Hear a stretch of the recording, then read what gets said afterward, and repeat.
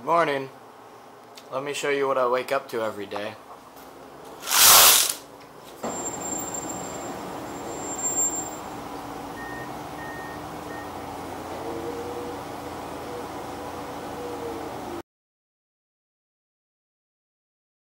This wakes me up almost every day now. So, this branch right here is actually dead and just kind of hanging in the tree. It's hanging just over this this path. So we're gonna get rid of this branch at some point. Stay tuned for it.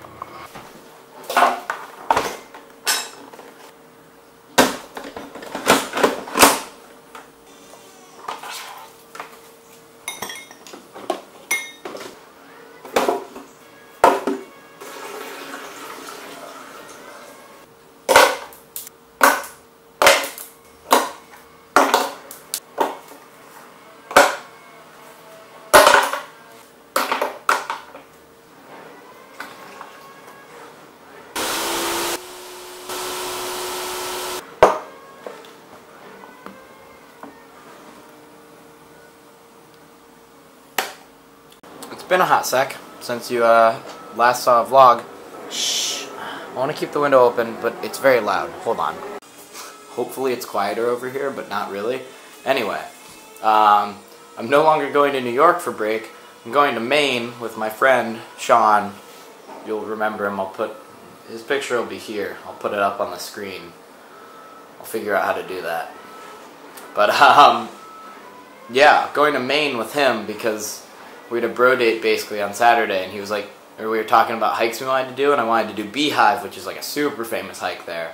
And he was like, do you want to come to Maine? I have a spot in my car. So I said yes. Actually, this is a great segue. I didn't really have anything to talk about today, so this is good.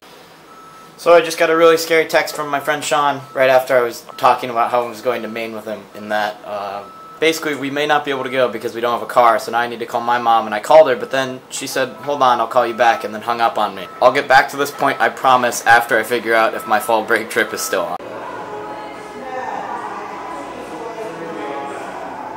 Pretty disappointed in what just happened. I'll explain when I'm home and not like by all this noise. Let me explain. So the reason I order things to the Amazon store is not because I'm worried. Let me be less forceful about this. No, I need to be this upset. The reason I order things to the Amazon store is not because I feel like things are going to get stolen from my house. I order them there because I like to do the barcode scan thing where like, boop, and then the thing's like, or actually I guess it'd be like, right, and then your stuff's in this drawer. I love that so much, so that's why I order things there.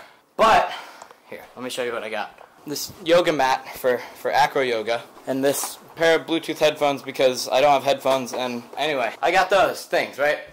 But they came in these huge boxes, and so it was available at the counter and not just in one of the things like the boop boop, right? So I was just really sad when I opened it and couldn't pick that up, and it was just disappointing because I just want to scan something and have it go, you know. Anyway, end rant. So I called my mom back earlier, and then hung up on me, and it's been like 6 hours at this point, and she still hasn't called me back. Alexa, turn on the lights. You don't have any smart home devices. Jared, yes. Turn on the lights. Yes, master. There we go. Maybe. Okay, so it's now the end of the day. As you can see, this window is now dark. But anyway, not the point. What I was trying to talk about earlier with Sean, or with saying yes to going to Maine. On every one of my social media platforms, the little quote that I can put in there is, saying yes is always more interesting. I mean, the quote's pretty self-explanatory. It's always more interesting, right? Saying yes isn't always necessarily better, but it'll be a more interesting thing.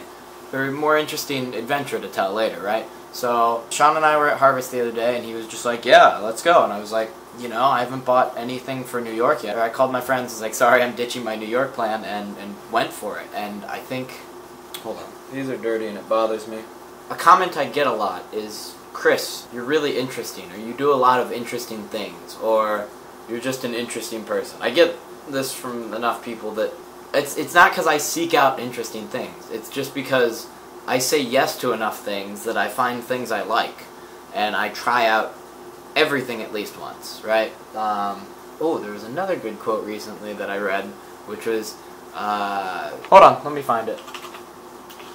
It's by Virgil Thompson, and it was, try a thing you haven't done 3 times. Once to get over the fear of doing it, twice to learn how to do it, and a 3rd time to figure out whether you like it or not. Which I like a lot because it's just trying new things, and that's like my favorite thing to do. Learning how to do new things is my favorite thing. I tried acro yoga, right, and I've started to do it more. That's why I bought the yoga mat.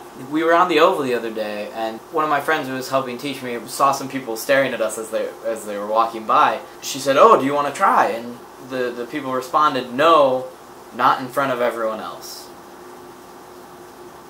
And my heart broke a little. Because I understand it's scary to try things in front of someone else because you may make a fool of yourself, and yet I enjoy it, right? Making a fool of myself is one of the greatest things I can do because I learn so much from it. If I fail miserably and make a fool of myself, it's a better experience because I'm learning something. So much more than if I did something perfectly. This stigma against failing in public, I hate it. You need to fail to not have a fear of failing, and the way you do that is you just say yes and you just go with it without a second thought. Yeah, so that rant kind of made sense, maybe. I gotta pack some for this main trip now, so we'll do that.